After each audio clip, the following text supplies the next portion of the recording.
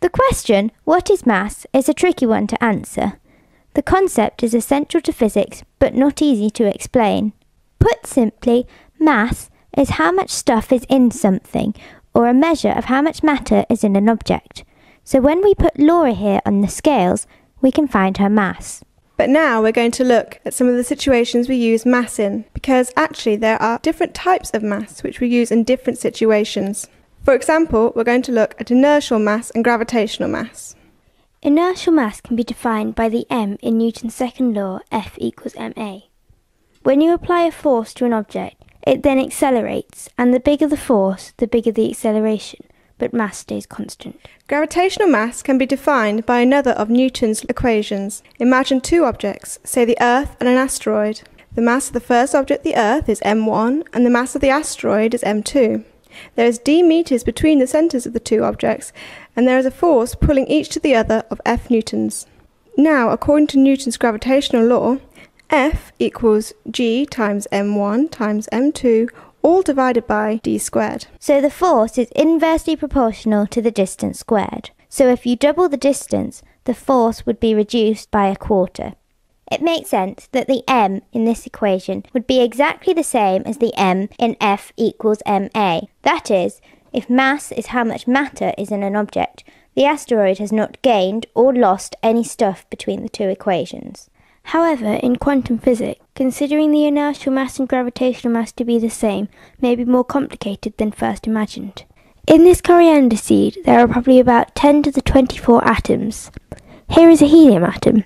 Atoms are made up of protons and neutrons in the nucleus of the atom, and electrons which orbit the nucleus. We can find the rest mass energy of a particle using Einstein's famous equation, E equals mc squared. So, for example, E of an electron equals 8.19 times 10 to the minus 14 joules. Even smaller than an atom, and even smaller than a proton or a neutron, are quarks. There are 6 flavours of quarks and are usually put in 3 pairs. These are up, down, charm, strange, top and bottom. Up and down are the 2 lightest, followed by strange, which is slightly smaller than charm, then bottom and top, which is the most massive. The other type of matter particles are leptons. Again, there are 6 of these, and we have already met one of them, the electron. We also have the muon and the tau, which are more massive than the electron. The other 3 are types of neutrinos, the electron neutrino, the muon neutrino, and the tau neutrino. There are other types of particles in the universe. For example, bosons.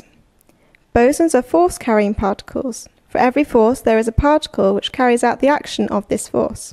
Some boson particles are heavy, such as the weak force bosons, W+, W- and Z bosons, with masses of 80.22 and 80.22 and 91.187 megaelectron volts respectively. Other bosons are said to have no rest mass at all, such as the virtual photon, which carries the electromagnetic force.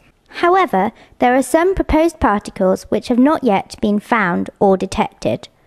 One of these may give an explanation for how particles get mass, known as the Higgs boson. In a similar way to how iron interacts with a magnetic field, it has been suggested that there is a Higgs field which exists across the universe, and particles get their mass by interacting with this field. Some particles, like the photon, are not affected by the field, but others interact with it strongly. In these cases, as they move through the field, it causes some distortion, which lends mass to the particle. If this is true, there must be a particle which is related to the Higgs field, the Higgs boson.